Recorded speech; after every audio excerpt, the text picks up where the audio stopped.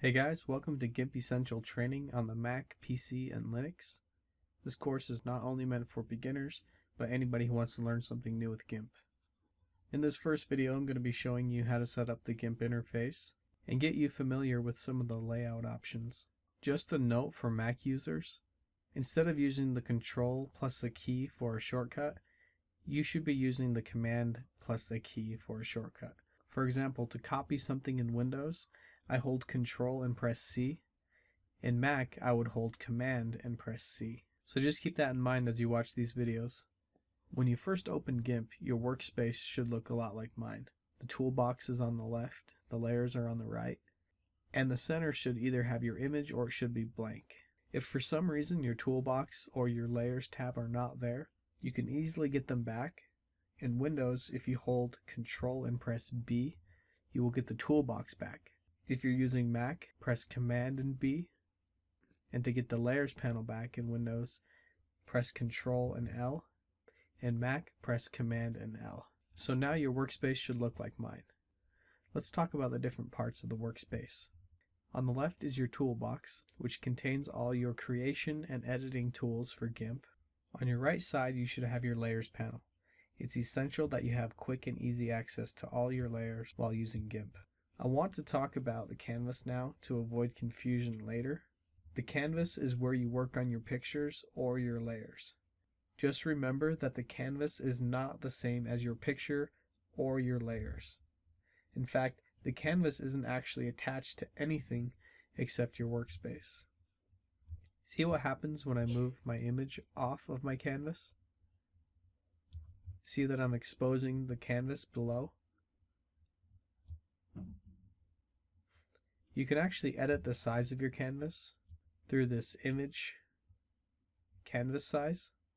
We'll get into this later when we're resizing our canvas. Let's talk about zooming. The two easiest ways to zoom is to either press plus and minus on your keyboard or hold the Control key and scroll your mouse wheel up and down. Mac users, hold Command and scroll your mouse wheel. Let's talk about panning around on your image and changing your viewpoint. If I zoom in to do some detail work, it's not entirely obvious how to get over here to the other parts of my image. You can slide these slider bars, or you can come down to the bottom right hand corner and you see this four-way arrow. If you click it and hold your mouse button, you'll notice that it gives you a little preview of your image, and if you move your mouse around, you can move around quickly to any part on your image. And the final way is my favorite way. If you click the middle mouse wheel like a button, you can click and drag your viewpoint around. It makes it easier to have your mouse stay close to where you're working, and that's why I like it so much. I wanted to talk a little bit about customizing these panels.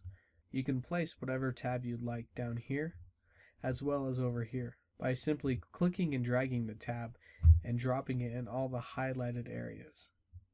You can't see the highlighted areas because of my screen capture program, but trust me, there's a lot of different areas that you can drop this. If I click this arrow, you'll see I have the Add Tab option. You can choose from the list. I suggest using the Brushes tab also. So now you have the Layers and the Brushes tab easily accessible. This will let you easily change the brush tip. A couple more things I wanted to point out was this ruler along the top and the left edge.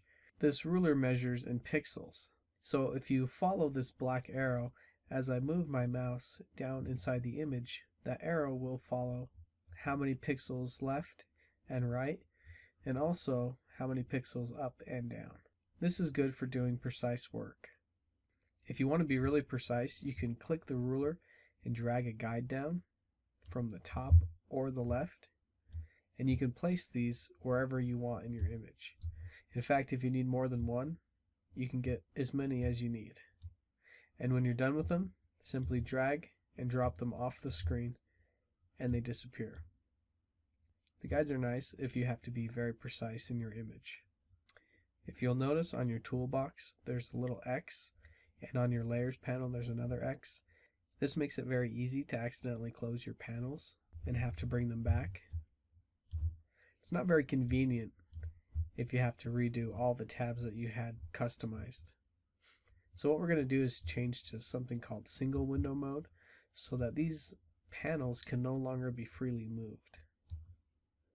If you go to Windows, Single Window Mode, and now we can no longer accidentally close the toolbox or the layers panel.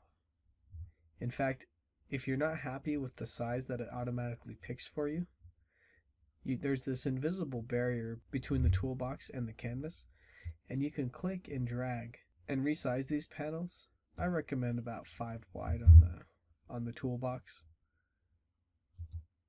And you can do the same thing with the layers panel. So once you get these exactly the way you want them, you're ready to start using GIMP.